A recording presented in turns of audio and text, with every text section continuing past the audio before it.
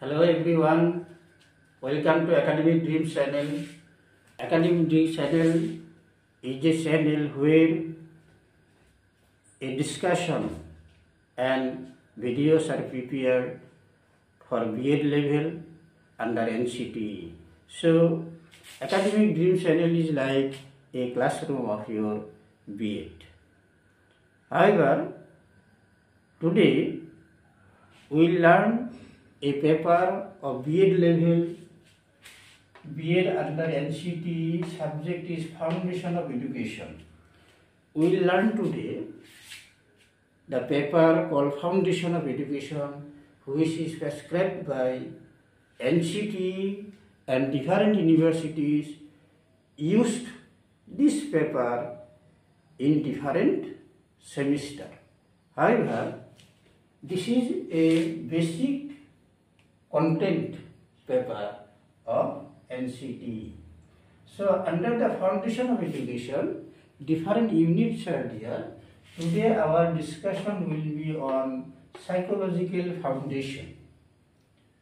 So dear trainees, today we will learn Foundation of Education, but that part of Foundation of Education which is known as psychological foundation. There is sociological foundation, another unit, but today our discussion will be on psychological foundation. So let us see what is our topic today from psychological foundation. The topic is actually application of educational psychology, but I have written a question in favor of the topic application of educational psychology. The question is, what is the importance of educational psychology for a teacher? What is the importance of educational psychology for a teacher? Or the question may be asked in that way, what is the use of educational psychology for a teacher? What is the application of educational psychology in the field of education? Why as a teacher you should study educational psychology? Or a question even may be asked, why educational psychology is a basic part of B.Ed course? So a question, the concept is same, the question may be of different types. Just I have taken the question, what is the importance of educational psychology for a teacher? That means simply application of educational psychology as it is written in the syllabus. However, to answer this question, dear trainees, I have pointed out 8 points. There may be more points, but these are the 8 points which will clear why educational psychology is important for a teacher, why a teacher should study educational psychology. Dear trainees, today we will learn what is the importance of educational psychology for a teacher by using all these 8 points. You will remember in B.Ed level, the course is very vast and it is not possible or it is not advisable to learn one line after another or to recite the paragraph or to answer in the final exam. Better you understand, you put some points, understand those points and just enlarge the point by 2 or 3 lines. Suppose to understand the child, a teacher should learn the educational psychology. Just you have to describe this point in 2 or 3 lines, that while the teacher will go through educational psychology, he will know how to study the children. So that is why the teacher should understand the educational psychology. Number 2, to understand individual difference. As we know, there is individual difference among the people in the world. There is no two child physically or mentally alike. So a teacher must learn individual difference among children, and at the same time the teacher should utilize the concept in his teaching learning process. Number 3, to use children's interest. We must learn children's interest. All the children are not interested in same topic, same subject, in academic areas or co-curricular activities.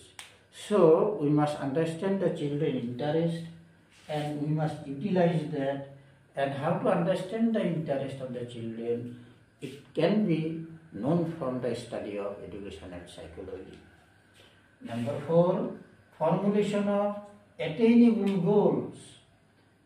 In the educational field, there are certain goals which should be set by the teacher, and goal should be set or prepared in such a way that we can attain them. And to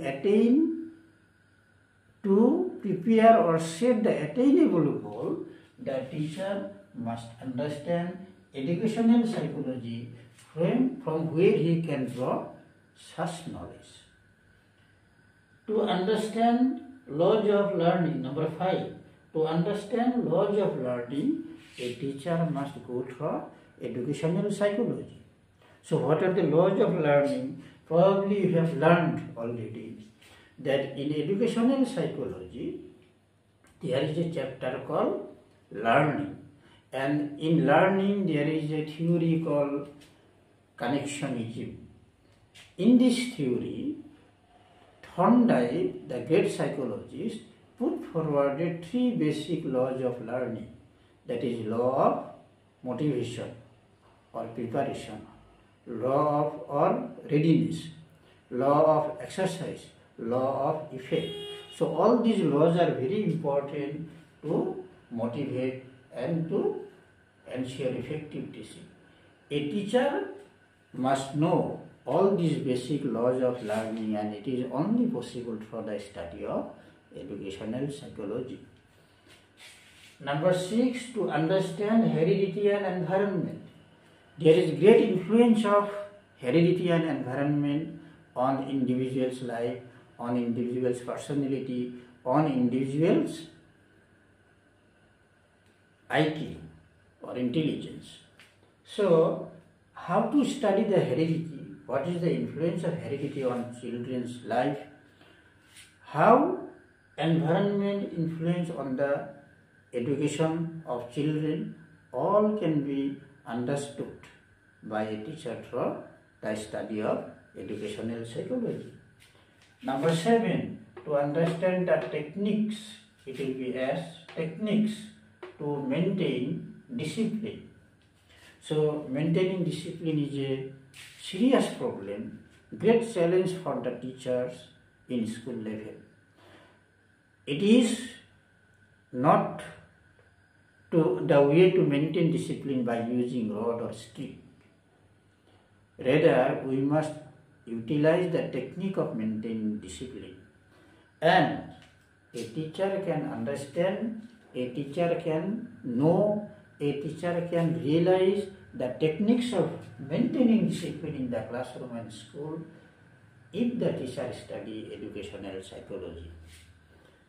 And finally, to understand teacher's role. So teacher is one of the very important component of education system, and the teacher must understand better his role in the field of education. So to understand, to make oneself good teacher, he must understand both the hardware and software techniques invented and discovered by educational psychology, and that will make a teacher great. So to make teaching effective, and a teacher must understand his role in the field of education. and at the same time he must understand his role in teaching learning process, and to understand his role better he must go through educational psychology. So dear learners and trainees, we have discussed 8 points in favor of importance of educational psychology for a teacher. If you just write 1 or 2 lines in favor of each point, it will be a good note for you to write answer in the final exam. I think so you have understood better today. We will meet once again by taking new concept, new topic.